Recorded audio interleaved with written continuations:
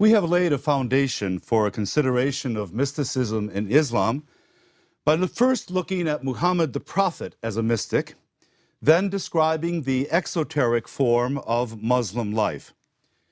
We then looked at the mystical sect, the Shi'at Ali, whose understanding of authority as vested in the person of the Prophet, and whose tragic sense of loss, and whose esoteric understanding of the Quran all provide a backdrop to the study of Sufism, the single dominant form of Islamic mysticism that will occupy us for the next series of lectures. We begin by taking up the appearance of Sufism in a religion that would, on the face of it, have least room for a life of interior questing. The appearance and the continued flourishing of Sufism as the dominant form of Islamic mysticism is simply a surprise to those who are unaware of the place that it holds in the history of this religious tradition. A hadith ascribed to the Prophet Muhammad declares there are no monks in Islam. And we saw that the Quran itself has a strong anti-ascetical tendency. It calls for marriage, for the holding of property, for political involvement. The month of fasting is for purposes of discipline, with each day's ending in eating and normal sexual behavior. The Sharia, the ordering of the Islamic people, the Ummah, through law, is developed and organized by scholars, the ulama, with little attention to the internal response of the individual. The ulama, furthermore, is closely connected to the power of the caliphate, and its main concern is the Islamic state more than the individual. The term theocracy, rule by God, is not a slander in this situation. External conformity is extremely important, and punishment for flagrant violations of community norms is swift and decisive. Seen from this perspective, Islam is a religion of the will, obedience, Islama, and of the mind, but not necessarily or obviously a religion of the heart. Sufism offers a powerful alternative way of being Muslim, both within and at the fringes of the Sharia. It places its entire emphasis on the individual's response to Allah through mind, heart, and mystical experience. It reflects a passionate desire for more than external conformity, a need to know and to love that which it regards as most real. Politically, Sufism's system of Sufi brotherhoods or orders offers a place not totally defined by the theocratic state. The Sufi brotherhood, under the leadership of a sheikh, offers a form of community that is closer and more intimate and more intentional. It is, if you will, closer to monasticism in Christianity, or perhaps a combination of monasticism and mendicant orders. Sufism's relationship to exoteric Islam has always been emphatic and debated. The ulama has not quite known what to do with Sufism. It has alternatively resisted it, it has tried to co-opt it, and occasionally it has tried to reform it. At certain times and places, Sufism has represented the dominant expression of Islam in the world. This was above all during the years of the long decline in the caliphate between the 13th and 20th centuries. Sufism has also been one of the most powerful missionary impulses within Islam. Sufism is a form of religion that is so intrinsically attractive, at least in appearance, that it draws adherents. So even internally, given this odd relationship with the Sharia, the question arises as to the degree that Sufism is properly an expression of Islam? Or should it be better be seen as a universal mystical religion that is simply wearing the garb of Islam?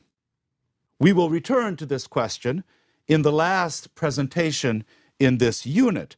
But at one level, it seems to me the answer is easy. However much elements are like other mystical traditions, classical Sufism is intricately bound up with the Quran and with the Sunnah of the Prophet. Now, the origins of Sufism, its causes and influences, remain to a large extent obscure and disputed. Sufism is generally thought to have arisen in Basra, in Iraq, in the 8th century, though some manifestations could in fact be earlier. Internally, Sufis tend to trace their origins either to Ali or to Abu Bakr. Abu Bakr is the first caliph after Muhammad in the Orthodox Caliphate, and the Naqshbandi order traces its origin to him. Most Sufi orders connect themselves to the figure of Ali. And we see here another way in which the mystical sect Shia and Sufi mysticism are linked through this connection to the esoteric Caliph Ali. The etymology of the term Sufi is debated even within the tradition. Does it come from the noun suf, which means wool, and perhaps refer to the garments worn by Sufis? Does it come from safa, purity, indicating the process of purgation that Sufis go through? Does it come from ashab or al-sufa, companions or people of the porch, referring to the gatherings of Sufis in the zawiya, in the precincts of the mosque? Or does it possibly come even from a transliteration of the Greek word Sophia, meaning wisdom? These last two suggestions in particular, that it comes from the people of the porch, like the ancient Stoic philosophers, or that it comes from the quest for wisdom, like Greek philosophers, suggests that the instinct is to find the origin of Sufism somehow outside Islam, because to many observers it seems such a surprising flower to grow in this soil. Scholars have thought about and tried to extricate possible factors in Sufism's origin. Could it have arisen from an influx of Neoplatonic philosophy or Gnostic groups? And this might account for the tendency toward pantheism that we find among some Sufi teachers. We remember that there was a Gnostic sect in Iraq known as the Mandeans. Or could it come from Manichaeism, with its extraordinarily strong sense of dualism, the rejection of the body and the cultivation of the soul? Again, Manichaeism arises in Persia. Alternatively, perhaps it is the influence of Jewish groups with whom Muslims came in contact. We know that Iraq, Babylon, was the center for Jewish life during these centuries, and that Jews, the rabbis, practiced Merkava mysticism. And so the notion of a heavenly ascent could be connected to that tradition. Or could it be contact with dissident Christian groups like the severely ascetical monks of East Syria, who, like the Desert Fathers, were very severe in their asceticism, wore simple clothing, and dedicated themselves to prayer? All of these external influences are possible. None can be proven. Others have suggested possibly it's a reaction to the rigidity of the Sharia, the rigidity of the external norms for life, and possibly also the corruption of the caliphate during the Umayyad dynasty. Islam is much too external and much too corrupt, and we need a personal transformation. That is possible, but perhaps most likely, the origin of Sufism is to be found in a universal impulse within all religions, and we have certainly seen it also in Judaism and Christianity, for a personal commitment to personal transformation. And in each of these traditions, that quest for personal transformation takes on the symbols of the tradition in which it finds itself. Like Islam itself, the basic components of the Sufi way of life are both simple and difficult. Sometimes we tend to think that the terms simple and easy correspond, and of course they do not.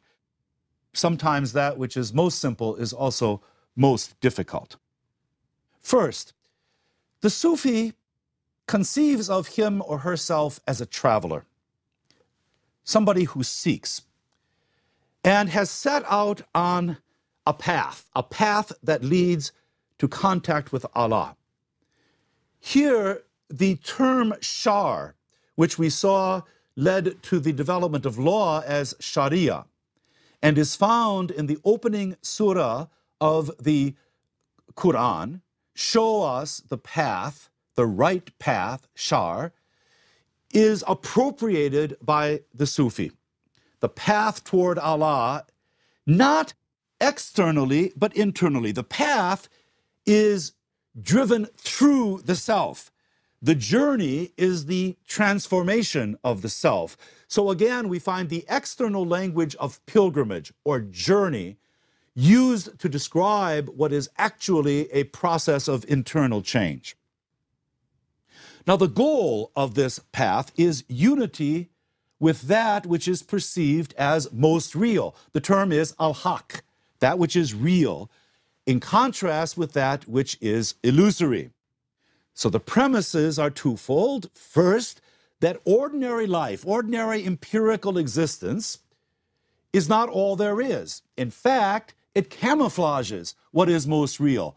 The empirical reality is the veil. Secondly, there is something better beyond the veil, so that one must move past appearances to find what is most real. In order to follow the right path, the tariqat, toward God, dedication and discipline are required.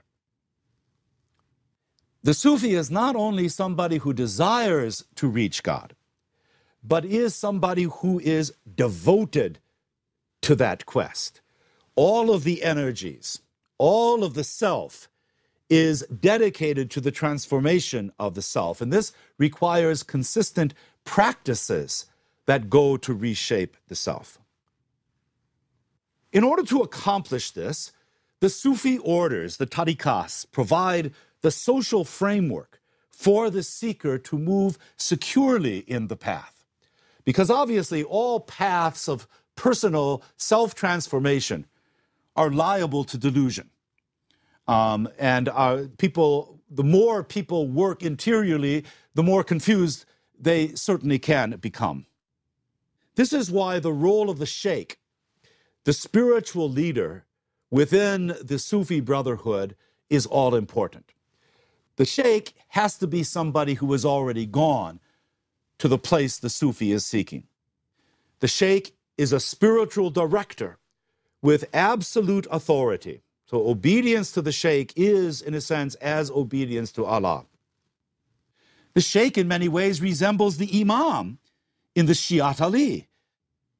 And the sheikh often then is perceived as participating in sainthood, indeed participating in al-haq, the reality that is most real, perhaps even at times a revelation of what is most real, a divine presence. So the sheikh instructs, directs, challenges the murid, the disciple. And this relationship is decisive. The brotherhood meets in the zawiyah, which is a simple room. It may be part of a mosque, it may be a private house, but what makes a zawiyah is that it is the place where the brotherhood meets to read the Quran, to study, and to engage in prayer. The communal structure of these brotherhoods that can number in the hundreds and even thousands provide support for the seeker. Mutual service is practiced and mutual correction is practiced.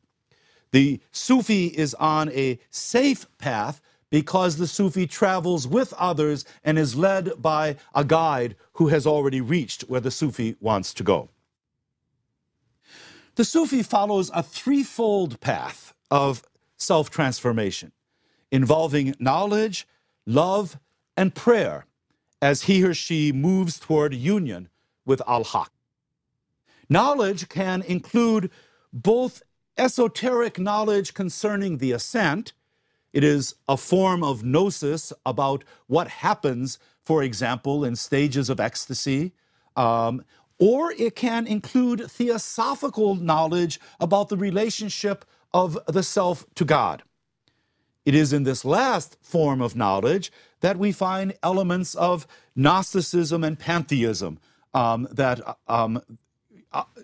It is in this last form of knowledge that elements of Gnosticism and pantheism are likely to appear.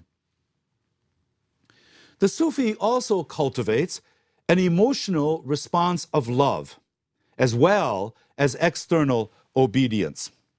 So we find the striking words of Rabia al-Adawiya, a very important early female Sufi. I love thee with two loves, speaking to Allah. Love of my happiness and perfect love, to love thee as is thy due. My selfish love is that I do naught but think on thee, excluding all beside. But that purest love which is thy due is that the veils which hide thee fall, and I gaze on thee. No praise to me in either this or that, nay, thine the praise for both that love and this.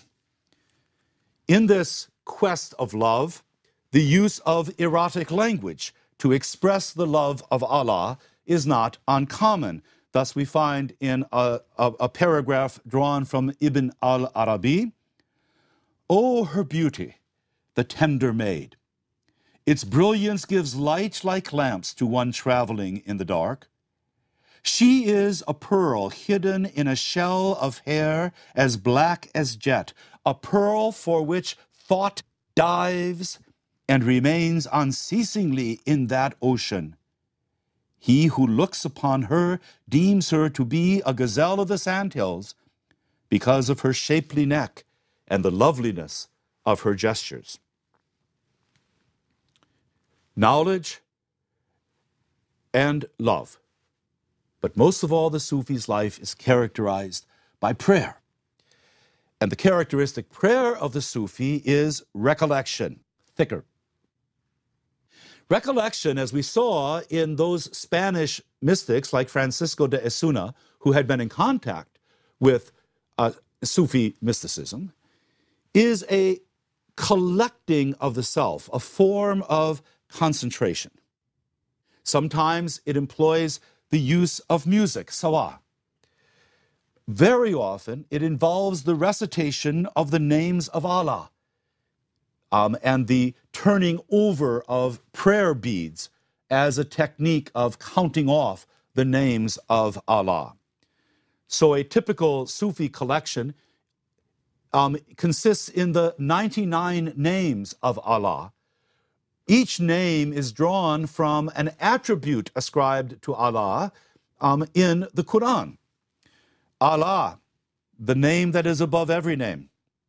Al-Awal, the first, who was before the beginning. Al-Akhir, the last, who will still be after all has ended. Al-Badi, the contriver, who contrived the whole art of creation. Al-Bari, the maker, from whose hand we are all come. Al-Rahman, the merciful, the most merciful of those who show mercy. Al-Rahim, the compassionate, who is gentle and full of compassion. And thus, through the 99 names of Allah, it is probably correct that Christianity drew the inspiration for the rosary from this practice of counting off the names of Allah on prayer beads. We are also reminded of the way in which the name of Jesus is used in hesychastic prayer in Eastern Orthodoxy. So knowledge, love, and prayer. How does the Sufi progress? The Sufi's progress is marked by definite stages. They can be called stages or stations. And the image is that of a caravan that is moving from oasis to oasis. The stations or stages on the path to Allah result from human effort. These are the things that the human can do within the self on the way. So we find in Kushairi, describing what a station is. The station is the particular place along the path of refinement realized by the God servant through a kind of behavior and through a form of quest and self-discipline. A person's station is his standing in such matters and the practices in which he is engaged. And now here's a very important point. An essential condition of the station is that you cannot rise from one station to another until you have fulfilled the provisions of the first. Just as on a journey, you can't overleap one stop on the journey. You have to complete that stage before you can move to another. So he says, whoever has not attained contentedness is not ready for the station of trust in God. Whoever has not attained trust in God is not ready for the station of surrender. Similarly, whoever has not attained repentance is not ready for contrition, and whoever has not attained watchfulness is not ready for renunciation. So we can begin to see what are the actual practices and disciplines that the Sufi engages in as these stations that bring him or her closer to Allah.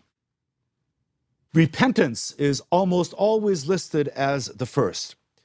The abandonment of one's conscious sins, first of all.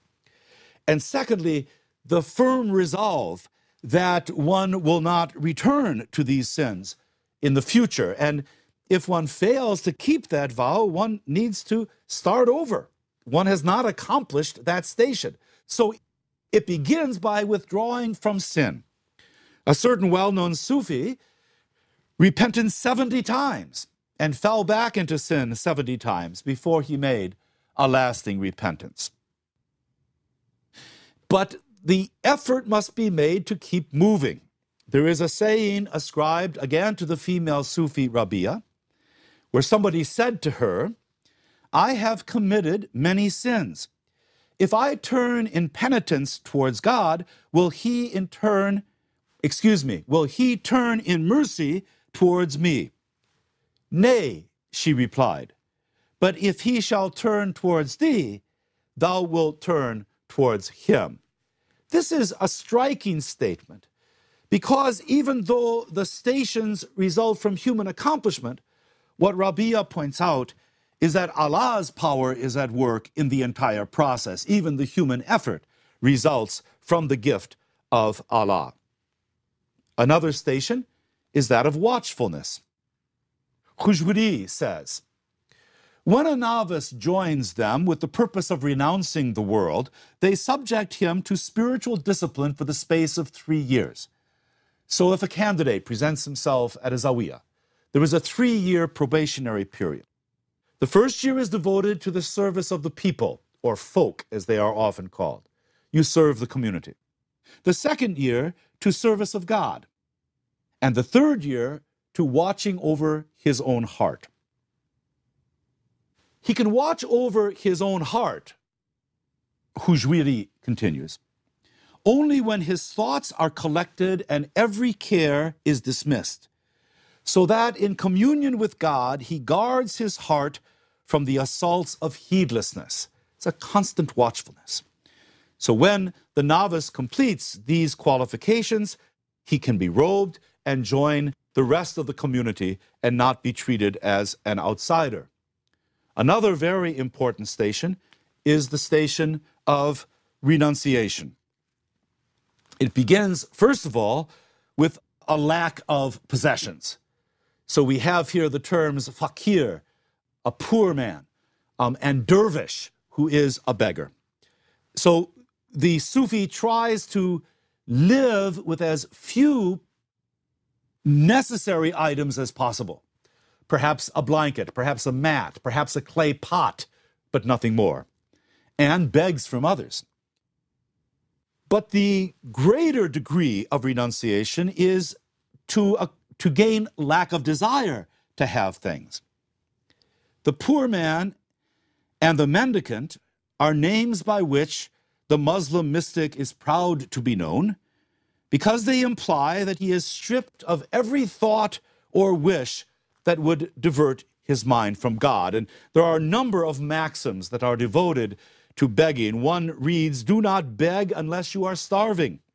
The Caliph Omar flogged a man who begged after having satisfied his hunger. When compelled to beg, do not accept more than you need. At a deeper level still, we have mortification, the putting to death of the passions, the lusts that are called nafs, fighting this internal battle against temptation. This reminds us very much of what we saw in the Desert Fathers. Mortification reaches its high point when one actually puts the self to death. But the point of putting that self to death, those unruly passions, is really so that one lives to God. A very important station is that of absolute trust in Allah. This means that while you speak and act in the sincere belief that there is no God except Him, you should trust Him more than the world, or money, or uncle, or father, or mother, or anyone on the face of the earth. That is a line from Shakik of Balkh. Finally, then, there is the constant prayer of recollection that moves one along on this path. Now, if stages or stations result from the practice of what in Christian mysticism would be called asceticism, this steady discipline, renouncing possessions, renouncing internal passions, and so forth, the other key term is states, or hal. The state is a gift from Allah over which the Sufi has no control. So we read in Kushairi, among the folk, that is among the Sufis, the state is a mode of consciousness that comes upon the heart without a person's intending it, attracting it, or trying to gain it. A feeling of delight or sorrow, constriction, longing, anxiety, terror, or want. States are bestowed, stations are attained. States come freely given, while stations are gained with the expending of effort. The possessor of a station is secure in his station, while the possessor of a state can be taken up out of his state. So these are the states are the actual psychological experiences. Sometimes the term flashes is used. States of ecstasy, but we see that they also include states of deep anxiety, states of fear, states of longing. The two highest states that are gifted by Allah are fana, the passing away, sometimes called annihilation, where one loses the sense of oneself in Allah. And then, fascinatingly, fana al-fana, passing away of passing away, in which the mystic is so united with Allah that there is not the sense of intermittent experiences, but rather persistence in a state. Like mysticism in Judaism and Christianity, but perhaps even more dramatically, Sufism has posed problems for the exoteric tradition in Islam. At the theoretical level, the tendency of Sufi monotheism to move toward pantheism, the esoteric reading of the Quran, and the exaltation of saints can all erode the Sharia and even the Shahada. At the practical level, the cultivation of the saints has given rise to a number of problematic associations, and the power of the Sufi brotherhoods always challenges the authority of the ulama.